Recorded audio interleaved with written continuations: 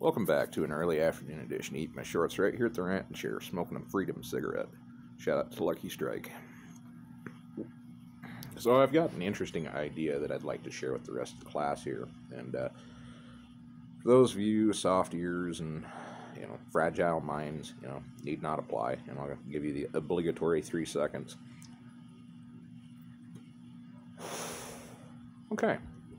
For the rest of us that chose to stick around, well done. You deserve a gold star for the day. I'm going to talk about a very obscure subject matter that I don't believe is discussed enough. My apologies, folks. I'm getting a hand cramp. Oh, I fucking hate hand cramp. Anyway, in Honolulu, Hawaii, I believe it was, back in 1996, a man named Miranda, after being fired from his job and becoming a bit on the disgruntled side, like a postal clerk gone berserk, he walked into the building calmly with a shotgun and then proceeded to take his 4 coworkers and his boss hostage. Now, this man came into the building armed with a pump shotgun, maybe a few extra rounds, full tube, so you're talking 5, maybe +1 in the chamber, provided, he didn't do the cruiser-ready configuration. Now, this is important. This comes into play here, so bear with me. This man proceeded to take the hostages. Then, after shooting his boss in the leg, who escaped, by the way, he had one of the hostages duct tape the shotgun to his hand so he had access to the trigger, taped the shotgun barrel to said hostage, and then proceeded to demand $20,000 from his other boss and a pack of cigarettes from the police department. Now, the police department obliged him with the cigarettes, and goes to show you folks, be prepared if you're going to do some man shit, bring your smokes with you. And then promptly walked out the building with said hostage in tow. Now, hostage in front of him, he's in the back, holding Mr. Boomstick.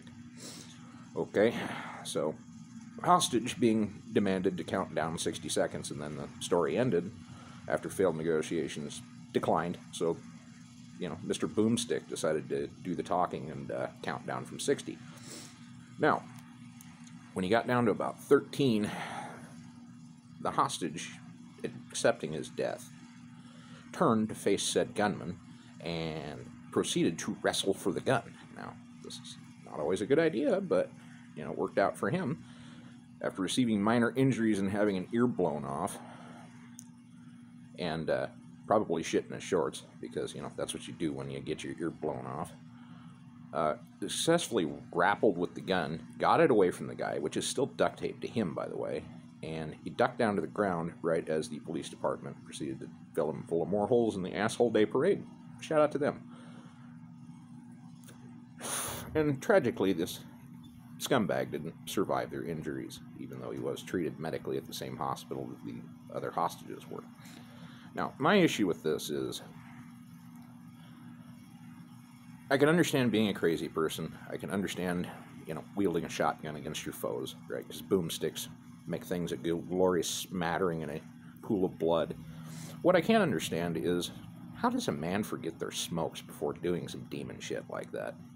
Like, he had to have been crazy. And I know, this is logical fallacy, right? And I try and keep shit lighthearted here. But jokes aside, folks, don't forget your cigarettes. Especially if you're going to do some dirty shit like that. There's nothing like smoking a